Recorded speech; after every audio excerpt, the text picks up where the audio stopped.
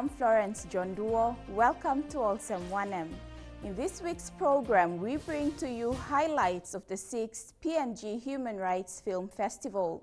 The festival aims to create awareness on different human rights issues in Papua New Guinea. As we all know, human rights are fundamental rights that each and every human being is entitled to. This year marks the 6th successful year of the staging of the PNG Human Rights Film Festival. One film that was featured during the Port Moresby leg of the film festival was the Yumi Yet film, which was written and directed by Dennis O'Rourke. The video was released in the 70s and it features the time when Papua New Guinea gained independence in 1975. Let's find out from the director of the PNG Human Rights Film Festival, Alicia Barampatas, about the film festival. PNG Human Rights Film Festival started in 2010, so it's our 6th year. And originally it was just in Port Moresby as a celebration of Human Rights Day, which falls on the 10th of December each year. And to see how film can also give us a unique perspective on human rights issues in Papua New Guinea and international films that also deal with issues that are impacting us here. Human rights are universal. They apply to all human beings, regardless of what nationality you are, how old you are, if you're able or disabled, if you're from Ban's district or Mount Hagen or Port Moresby. We all have the same equal human rights. They can't be taken away from us. They can't be given. It's something that's inherent to all of us. When the film festival started, it was only staged in Port Moresby. However, in recent years, the festival had ventured out to 4 provinces within the 4 regions of the country. The festival will travel to Madang, to Divine Word University on the 7th to the 9th of August, and then Bougainville from the 11th to the 15th, and 2nd to the 4th of September at the University of Goroka. So we're seeing people be very interested in human rights. With rights comes responsibilities, but you need to understand what are your human rights so you can respect others and also make a positive change in yourself to try and help others to protect their human rights. The significance of using films or movies to create awareness on issues is seen to be more effective compared to other means of carrying out awareness on certain issues in PNG. Human rights issues still remain a big issue that needs other tactics to create awareness so people will be informed and also learn to respect each other's rights as individuals. That we do have the Constitution of PNG and international human rights law that reminds us of what the human rights principles are. Firstly, people have right to life and security. The question is, do we observe that in country today? What is the reality of human rights today? What is the reality of right to life and right to security and freedom? We know the statistics of gender-based violence in our country, and even if they are disputed, they're still very, very high. I always say that these statistics have names, they have faces, they have lives. So, especially to our development partners who come into our country, when you talk about the statistics to an audience of people from our country, you need to look around the room and understand that when you say 7 out of 10 women, have a look at your audience and understand that 7 out of 10 of those women are likely to face violence in their lives. That's the reality of it. Putting human rights and human development, as I keep saying again and again, at the centre of the equation, and especially putting the child, that young innocent child that is Papua New Guinea, which is no longer such a child anymore, it's going to be turning 40 years old. All the new children we continue to bring into this world must have access to all the rights and benefits that every single child deserves. And unfortunately, we continue to fall short in terms of making those services available.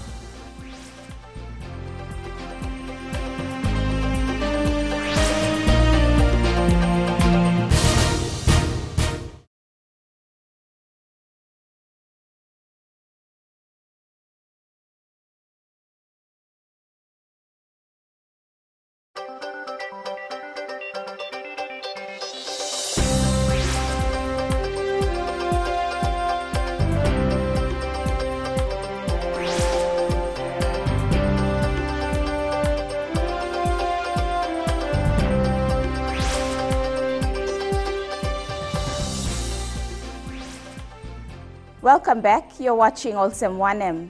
In this segment, we show snippets of the film Yumi Yet. Yumi Yet, a film by Dennis O'Rourke, is a testament of how films can capture and preserve significant events, such as the independence of our country 40 years ago. The film provides a glimpse of the day Papua New Guinea gained independence. Enjoy snippets of Yumi Yet.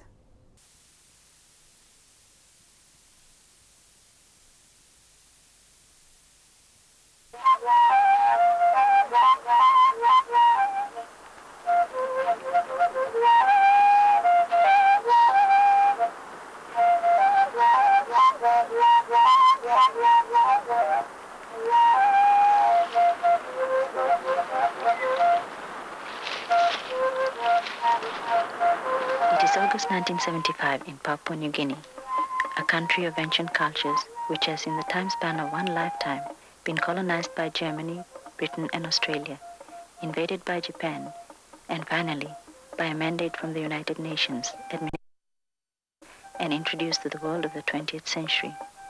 Throughout hundreds of islands, in the towns and in thousands of villages, the people are hearing the news. Their country will become an independent nation on September the 16th, 1975, and they're getting ready.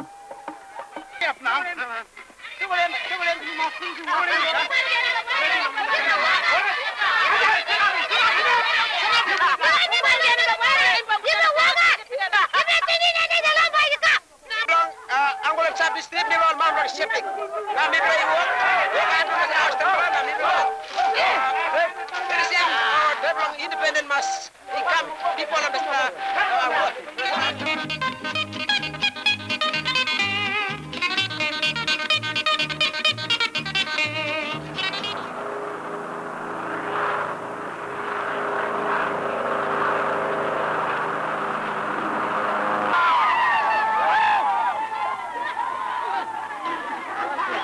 A lot of people in this country thought, well, we wouldn't be able to do it. They were talking in terms of 2 or 3 decades, while I was talking in terms of few years.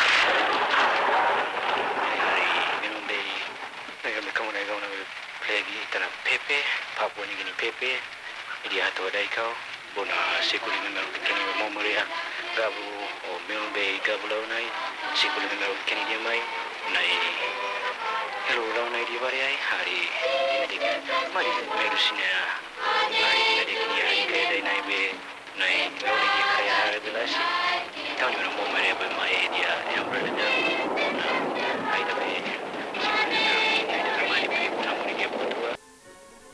The Security Council of the United Nations has unanimously recommended UN membership for Papua New Guinea.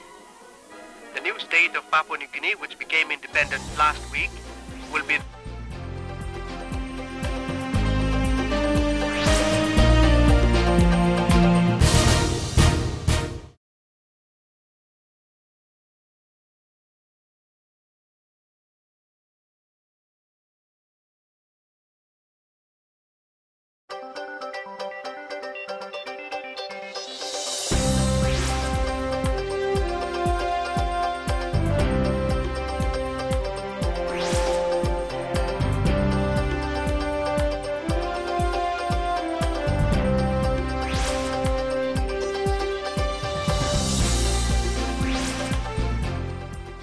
following the screening of the Yumi Yet film at the 6th PNG Human Rights Film Festival here in Port Moresby, a panel discussion took place. Panelists discussed the differences in Papua New Guinea's vision in 1975 and how it differs from the current vision for the country's future, together with how these have affected human rights in Papua New Guinea. The panelists aired their views on the contrast that took place pre-independence and post-independence. The panelists believe that some aspects such as social indicators have dropped since independence. That film, it was quite nostalgic and quite emotional for me to see footage from so long ago. I was 6 at the time, and I remember the excitement. Tal-Air, does anybody remember Tal-Air? See the plane flying across? Quite emotional, quite moving for me to see. And but compare that to the villages, where it's pretty much the same today, where celebrations go on in Port Moresby, and it's all very modern, and the celebrations go on in the villages, and it's quite distinct.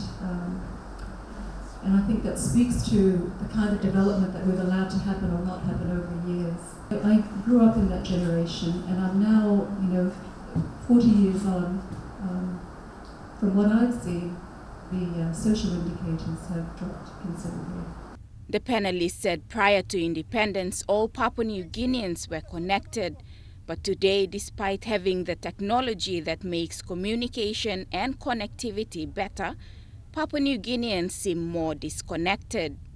So you look back and you contrast those things. And the thing that stuck in my mind was the mantra right after independence, and you hear Sir John Guys talk about it, Sir Michael Somare, all of them, and it was self-reliance. They kept telling people in the village to look after yourself, look after your rivers, look after your cocoa, look after your coffee. Many years later, I was fortunate enough to go on a tour around the country just to listen to some of those districts and what people were saying. And there's a large disconnect between what our leaders were talking about and trying to inspire the people to, and to what the people were talking about. We've got TV, radio, mobile phones, all those things today, and our people are much more disconnected than what they were back then. I mean, the plane flying over and dropping leaflets, the patrol officer being able to educate villages about what government was doing and what government wanted them to do. What would your contribution be? There isn't that anymore. It's kind of like every man for himself today. I guess what struck me out of the movie was the fact that it wasn't totally unified. Further excitement. There was in the background, in which some of the comments have been made, there was a bit of fear and some tears and concerns and people trying to make it rain and people worried about bombs falling and that kind of thing. And we tend to think that perhaps Sir Michael and his passion, maybe he did come a little bit early. Maybe Te Awala did have, was right to an extent. The intention, of course, was there. We had to get independence, and no one could really stand up and argue against it, I guess. But being completely practical about it, I think one would have said we could have waited a little bit longer, and I think would have been perhaps better. Nevertheless, we're proud of all those leaders. But it's time to build and to move on now. It's time to look at those mistakes, look at that passion, look at some of the real qualities of leadership. I think we had at the time through our culture and through some of those old leaders, and I think it's time to move forward. And I think we really need a new generation of leadership. I think now to build on that foundation and to really learn from these mistakes. And I think the disconnect, I completely agree, and we repeat this over and over, and I've said it before, we're so Moresby-centric. It's all about Port Moresby.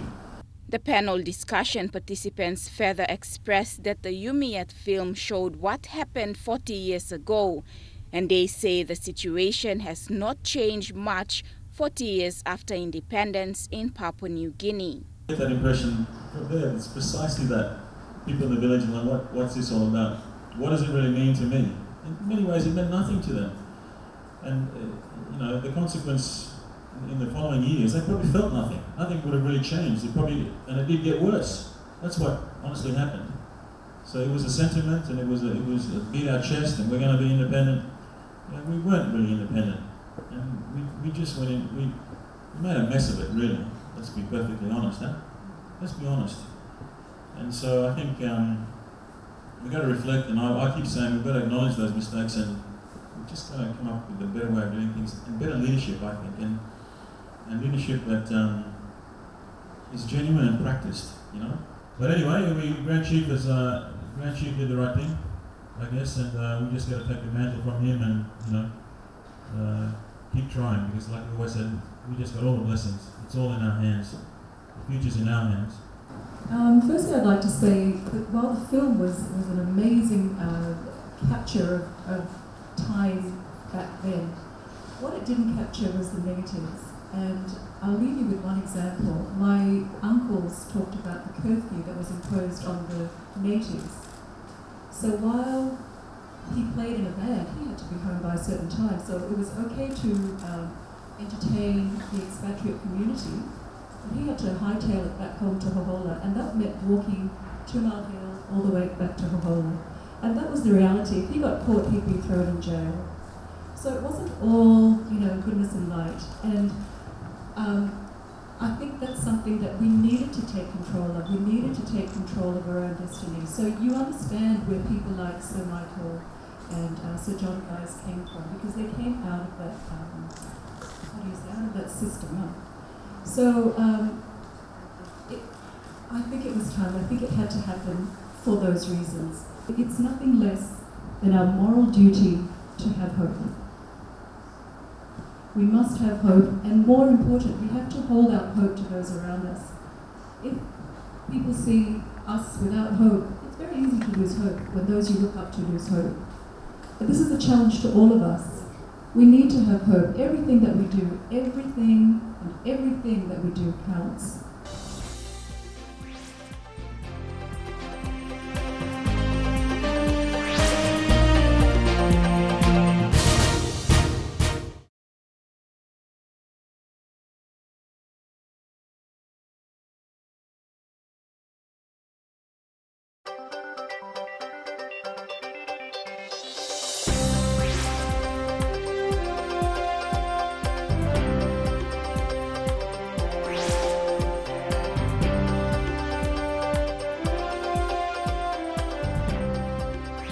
To end this week's episode, we asked the audience who attended the 6th PNG Human Rights Film Festival here in Port Moresby about their views on the film Yumi Yet. Have a look at what some of them had to say. It's a great film.